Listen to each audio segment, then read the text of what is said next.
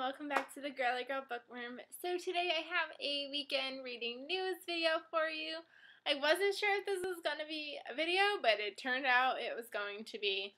If you watch my weekly wrap-up, you know that I finished this lovely book, City of Heavenly Fire, this weekend, but I already talked about it, so I'm not going to talk about it again. 5 stars, and I'm just going to leave it at that. And then I was like, I don't know if I'm going to be reading too much more unless I read like 5 books on Sunday. And I ended up reading 2. Yep, you heard me.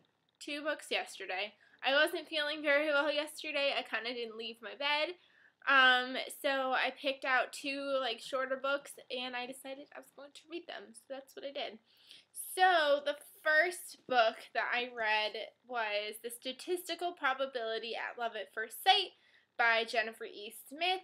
I've been really wanting to read this ever since I bought it, which it wasn't that long ago, but like I've been really looking forward to this because I've been wanting to read something by Jennifer E. Smith.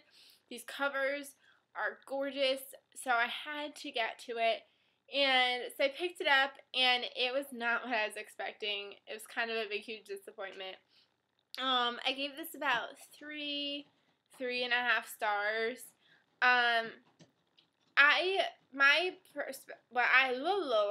could talk today. What I had heard before I went into this book was, like 24 hours in an airport. And I was like, that sounds awesome. And 24 hours in an airport, I could understand a love at first sight kind of situation. They were probably in the airport for about 3 hours. And then obviously the flight, which there's a girl, her name is Hadley. She's going to London to see her father get married. She misses her plane and meets this guy. And obviously that's where the love at first sight comes through. And I don't know, it just really kind of bothered me because I really was expecting this airplane, like this airport situation, and it wasn't like that at all. And I liked the characters, like I liked Hadley, I liked Oliver, and I liked the family dynamics that we were learning about and kind of that kind of thing, but the love kind of really bothered me. I don't understand their love situation, if you get what I'm saying. It just seemed too soon, too rushed. I don't know. Like, it was like they got off the airplane and it was like, oh, we love each other. And I was like, what? Well, they didn't really say that, but I don't know. It wasn't, like, my favorite. And even though I keep saying, like, their love story, like, I feel like it, even though it's kind of a spoiler, it's not really, because obviously the book is called Love at First Sight, so you know they're going to get together at some point during this book.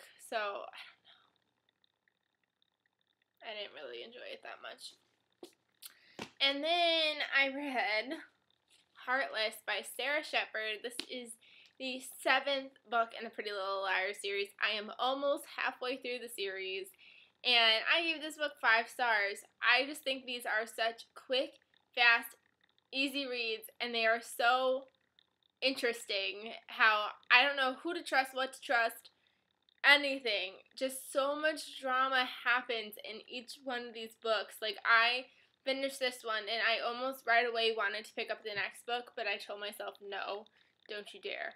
So I didn't, but it's so good. Like, I don't understand still why there's 16 books in this series, but I'm enjoying my time with them. So even if it takes me another like bajillion months to finish. But yeah, I love these books. And I don't watch the TV series, so don't spoil me on anything down below because I don't watch them. I'm just reading the books. So 5 stars for Heartless. So that's what I read this weekend. I'm busy-ish a little bit today and tomorrow. But my goal is to get through the Summer I Turned Pretty series this weekend. Not this weekend. I can't talk today. This week, I would love to get through that trilogy if possible. If not, obviously, no harm, no foul. But, yeah, I hope you guys had a really good weekend. Let me know what you read down below, and I will see you guys in my next video. Bye, everybody.